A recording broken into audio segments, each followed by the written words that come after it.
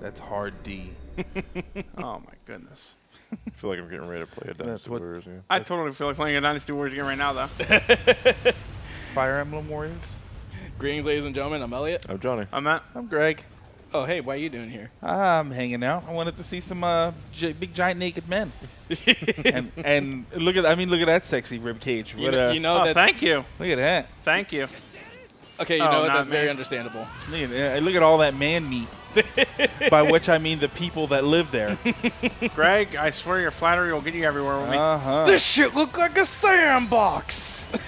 So, we are actually... Wait, no Gurren no Yumiya? Nah, I wish that they had that, but no. That's a missed opportunity and a half right here. But welcome to Attack on Titan. Woo! Having the sex with the bees and the eagles.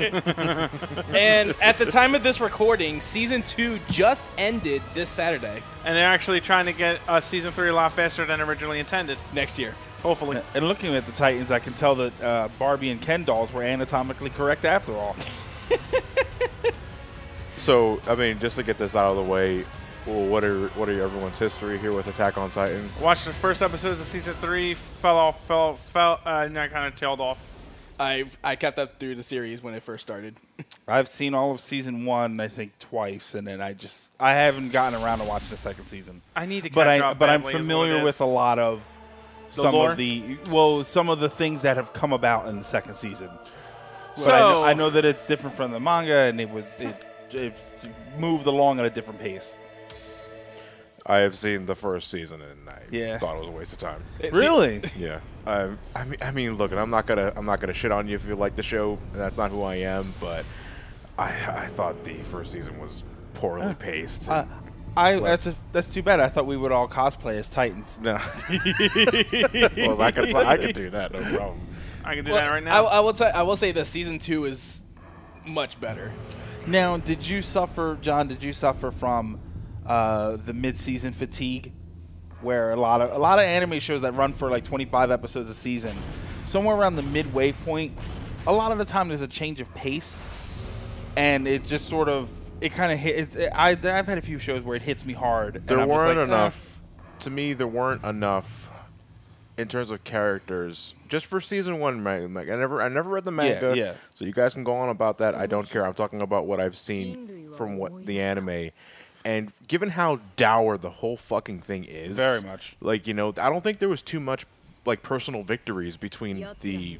I mean, I don't. The humans against the Titans. The humans against the Titans. It's like something small happens, and then holy shit, everything's on fire. Yeah, right. And I felt like it was that for the entire season, and it just became. It's depressing. Yeah, I became apathetic to it. It's every episode of it's Walking Dead.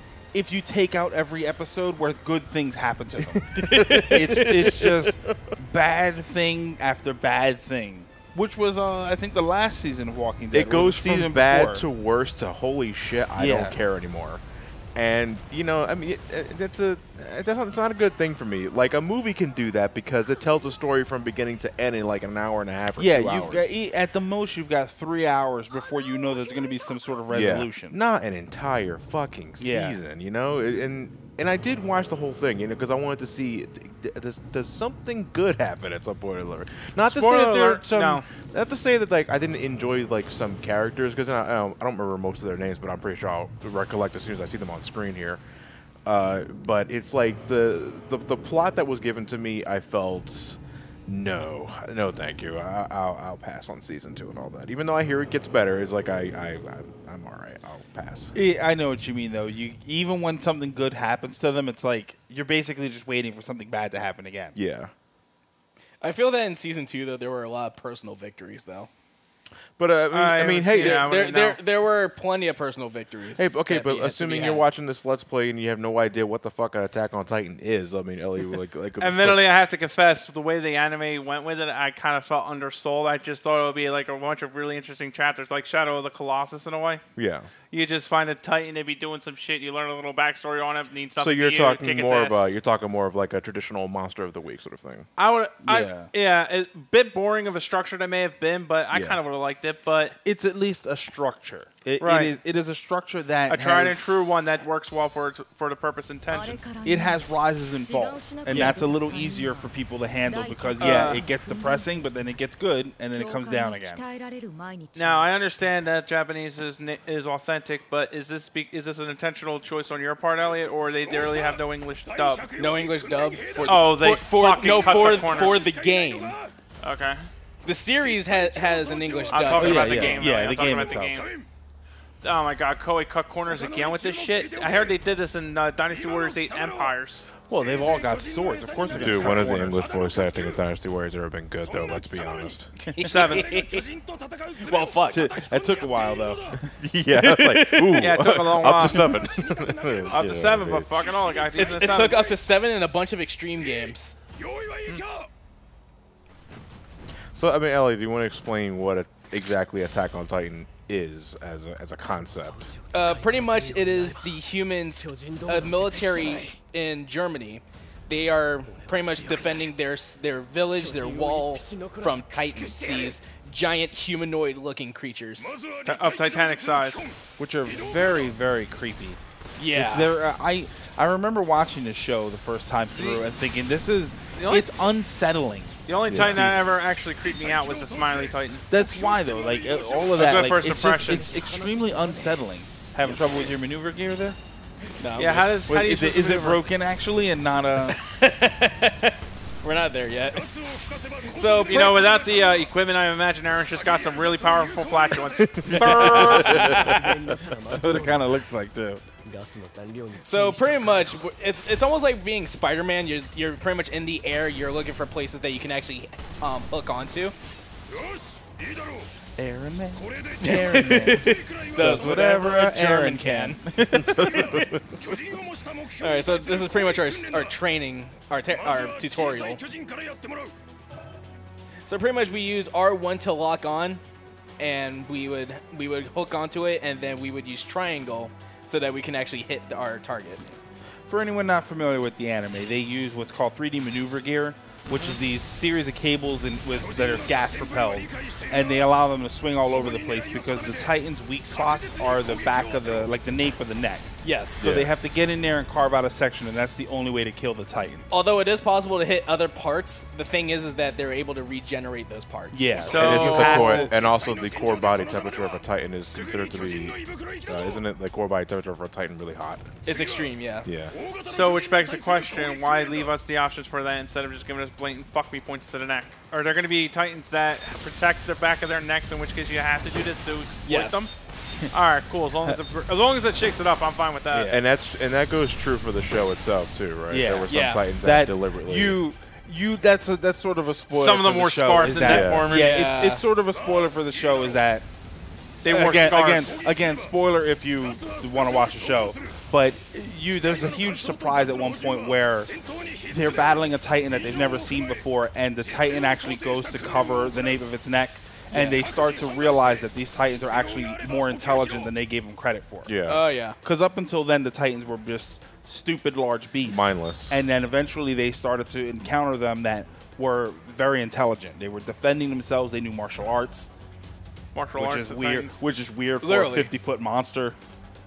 Well, not unheard of. It's just that our stink to 50 monsters. Listen, we live in a year where, look, if Jet Jaguar can do it, Exactly. Titans can do it. All right, so this is pretty much telling us about resupplying. We had to we would usually find logistants here, and they pretty much give us blades and gas that we would have to get. So your gas isn't unlimited. Which the blades always just look like large box cutters. They do. Like they have they do. Because look, they have the little lines in them. They're supposed to be serrated swords, but they look like giant box cutter knives. Oh, there's our group all the way over there. So open the package with the steel swords there.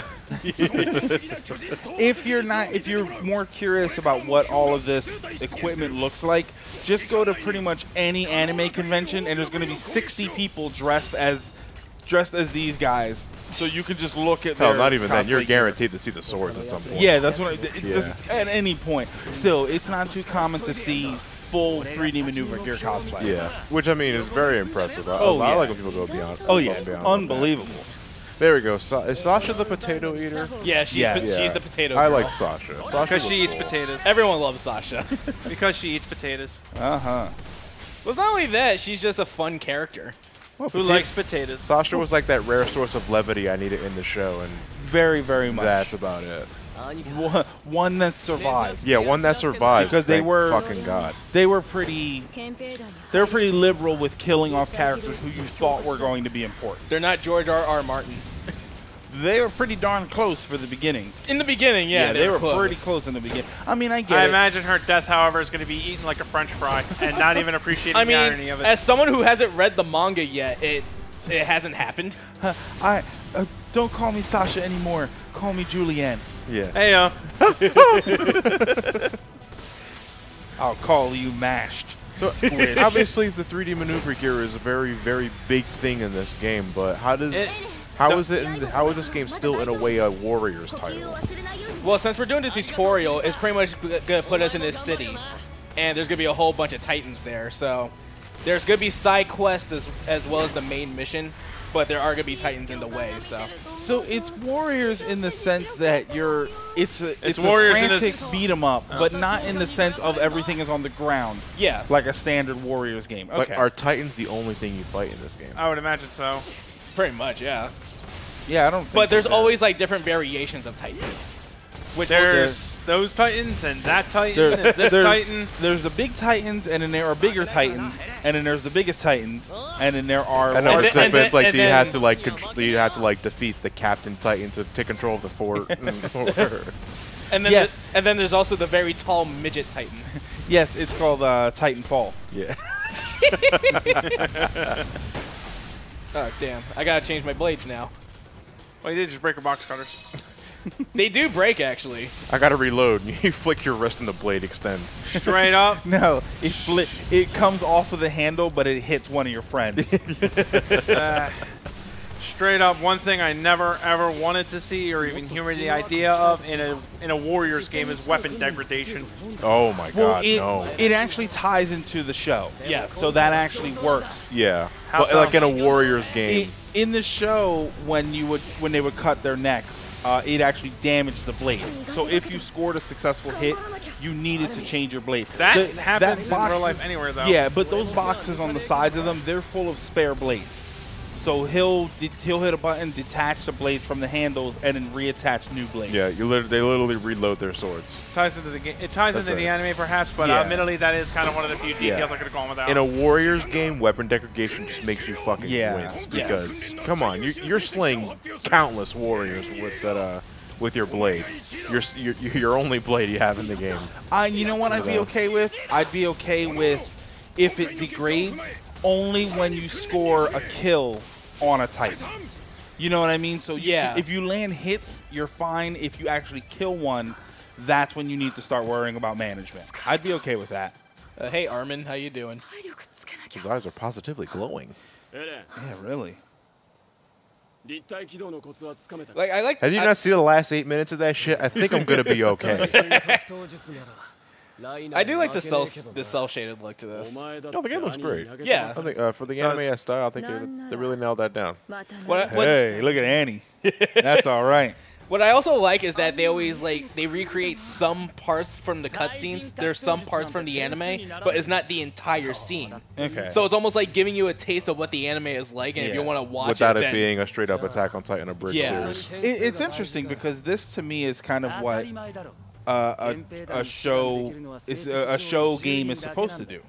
You know, you play the game and it makes you interested in the anime, or you watch the anime and you kind of want to play the game so you feel like one of these characters. Yeah. To really do that, though, I would think they would need to introduce like a custom character that represents you, instead of like totally taking control of like one of the anime characters. That would have been nice. It would have been nice for like an open world game, but to be honest, I feel like that takes me out of the show because now I don't need to watch the show. I've got my own character. The game feels more like itself. Whereas with this, I kind of want to. I would want to watch the show to follow how they go through everything, and I want to be her. You want to be Mikasa? Yeah, just all the time. Mikasa? Like actually. Yeah. I thought it was Mikasa. It could go either way, really. Hey, Mikasa is Sumisa. Mikasa is Tsukasa. Is Tsukasa. Mikasa is Tsukasa. Eren knows a bit of backstory though. Lost his mother. From its from the invasion of the Titans. And he saw her get eaten. Yeah. Yeah. Very traumatic experience, but as he has a raging hard-on for destroying Titans. Oh yeah. He's just got rage in general. No, like I mean a raging hard-on for the idea of destroying Titans. Oh, I know. He's just got rage in general. Yeah. And we got our first S. Yeah, he's a very angry kid because even before his mother passed from the Titan, they go into detail about his backstory, about how it wasn't exactly pleasant. Yeah. And so, not even from Titans, just like standard. Just in general. If there were no Titans, he still had a crappy childhood. Yeah. Okay, so we just learned swoop. So it allows for a powerful downward strike by attacking the enemy from above. So that can actually be helpful because there are times where you can actually go very high up and like there's like Titans right in front of you. So being at a distance and being able to swoop can actually help out. And we also get money for doing our missions. So that we could get parts for like making new blades. So, yeah. Can you make like stronger blades? Yeah, stronger blades, different types of blades. There's always a lot. Okay. Is there a particular set of equipment that you like rocking personally? I had to actually make that myself. I honestly forgot the name of it. Right. Customization has become a thing in later Dynasty Warrior games as well, and I know it's in 8 in particular. You can obtain like a whole bunch of weapons, but then I think it's around 8 Extreme Legends that gave you a particular method that you could temper particular abilities and stats onto your weapons, and then just ride it from there. That's like a huge time. Well, Dynasty Warriors 4 was the first to introduce elements to weapons. 3. Was it 3? Or 3 extreme? No, 3 gave us set elements. Yeah. 4 gave you the ability to give any elements to any weapon you wanted to your character. My favorite was poison. Mine was darkness. Slash is like huge fucking blessing. So this is pretty much giving us our 3 cores. The Regiment Police, Slytherin! Alright, Eren, you belong in Hufflepuff. The Garrison Division are within the walls. Holy shit, Xehanort! They're pretty That's much... fucking Xehanort! They're pretty much like police for the villages. No, Elliot. I know. I understand where you're getting at, but we need to go right back to this. I know. That's fucking Xehanort. We're not there yet, goddammit. No, it's Xehanort. We are not there. That is a fucking Xehanort. Continue on. Then there's the Scout Regiment where they go beyond the walls doing different missions while involving Titans, of course.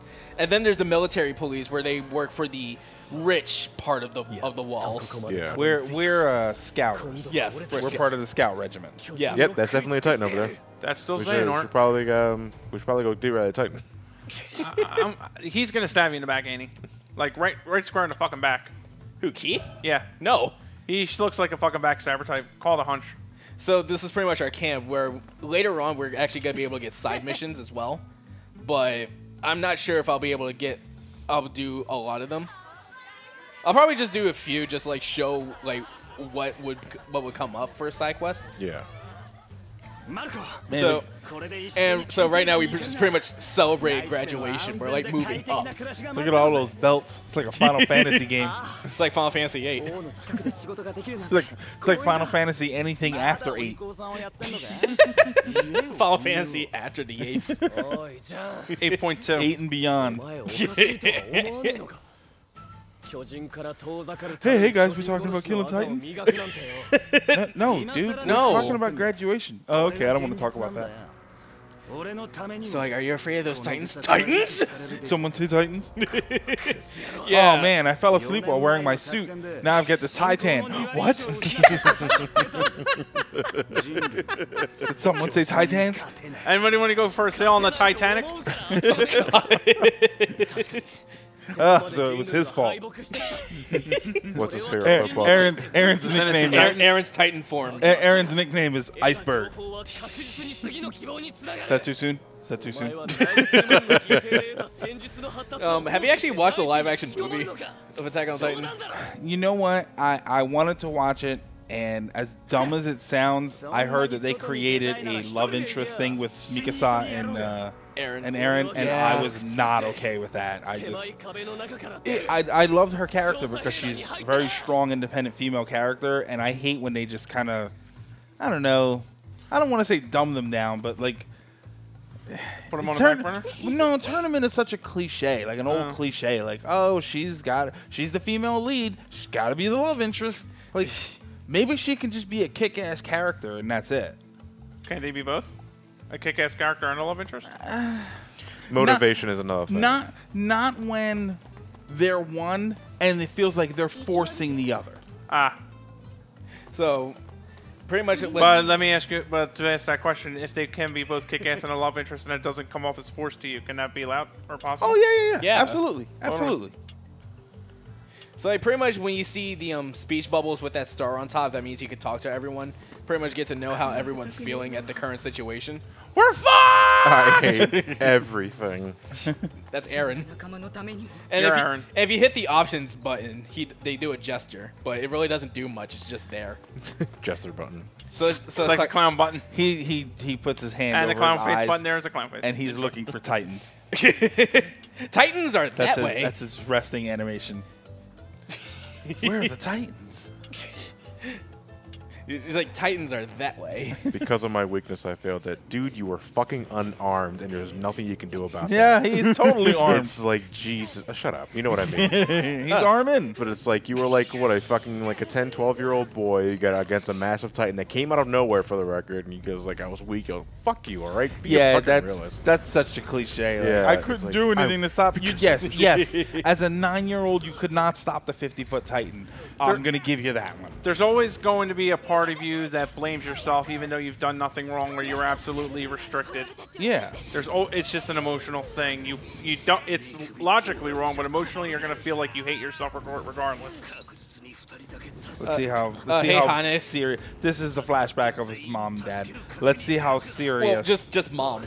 Well, let's see how hardcore they take this flashback. Yeah, because the original death was pretty fucking graphic. Yeah, I remember watching it. And Beth was doing something else, and she hears it and goes, "The hell are you watching?" Hey. So you look like a McDonald's French fry.